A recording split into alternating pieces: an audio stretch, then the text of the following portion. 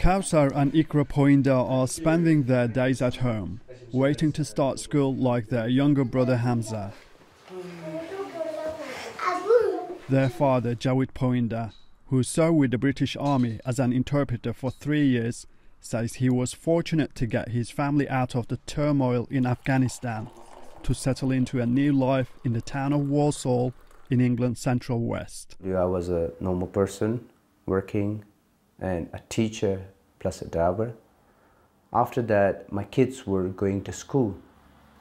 When these conflicts come in, so the kids were in, they want to go to school because in my daughter's school they found a bomb, ID bomb. So they warned them that stop the girls' school. Soon after applying for emergency evacuation, Poinda received a phone call from the British Embassy confirming his departure to the UK. He says starting a new life in a new country isn't easy.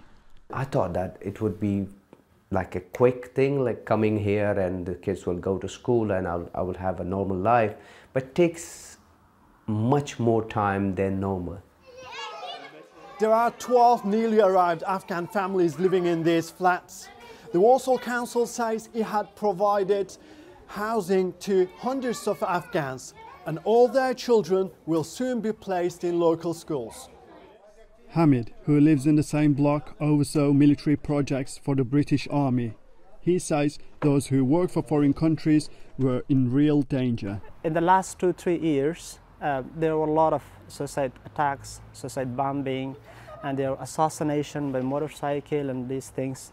So we felt that nowadays, actually, the life is getting worse and worse day by day. So we had to find a place, a shelter to keep ourselves safe, and as well as the family as well. Like others, Hamid and his family are also receiving full UK medical benefits, and he says life is getting back on track. There is a cultural shock. So luckily we could manage that well, and fortunately two sons are going to school, and in order to compensate this, I would like to be the best citizen here in order to compensate whatever the UK government has done for us.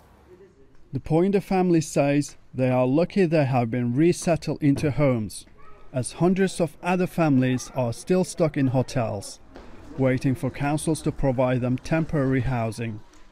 The British government has promised all the evacuated Afghan families will soon be fully settled. Mehmet, Solmaz, TRT World, Birmingham.